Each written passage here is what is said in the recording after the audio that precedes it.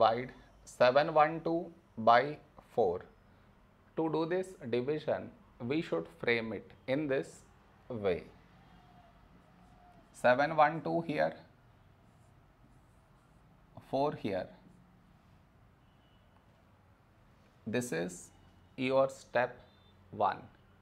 Next, here we have 7, here 4. A number close to 7 in 4 table is 4 ones 4. Now we should subtract, we get 3.